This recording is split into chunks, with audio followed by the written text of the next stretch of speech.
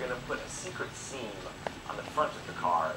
And the seam is going to be harder to see. There's a busy design going on, like the design on the face of the King of Hearts here. So let's prep the G card right now. We're going to put a bend on the King of Hearts about 1/3 of the way up, right about here. And that's right above where the heart ends. Just like that. You're going to give it a good crease, like that. And grab something hard, like this over here. Hard like that. Yeah. Hard up. Bend it in like this. Thumbnail and your 2 fingers on the side. Or you can use the edge of the table like this. So you're left with the card. You're going to want to be bent up like that. And don't unbend it, because then you'll lose that tension you want kept in there. You want it to stay bent, just like that. The bent King of Hearts is going to go on the bottom of the deck, just like that. And you can hold the cards in the left-hand mechanics grip, and it's very easy to conceal the King of Hearts. So you can't see it from the front. If you're performing it surrounded or with people at this angle, all you have to do is push over more of the cards like that and hold it like that.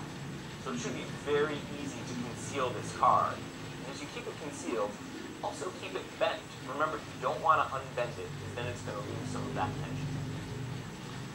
The second King of Hearts is going to go second from the top, just like that, and then an indifferent card on top of it. The whole setup looks like this.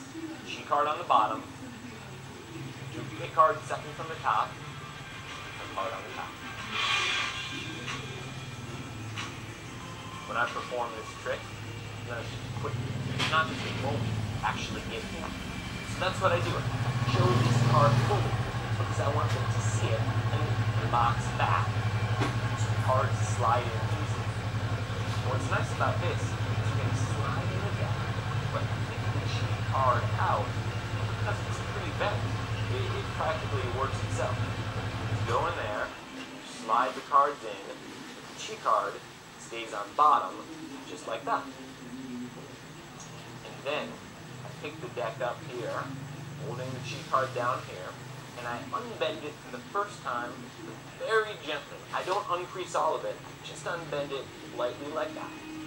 And then I place it in the deck, covering up the seam with my fingers, and I put it about 2/3 of the way in.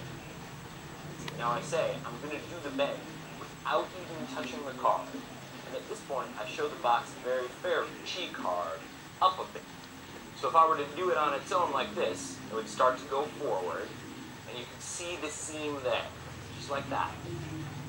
This is, of course, not how you want to do it. You want to do 2 things. First of all, you're going to hide the seam by tilting the box back as the trick starts. So that's so they can't see that seam going through the front face stuff. You tilt the box back. Also, you're going to bend the entire deck of the cards by pushing forward with your thumb and back with your fingers and the part of the hand right here. So you're just going to squeeze the box, and that's going to cause the card to stand upright until you release the squeezing pressure.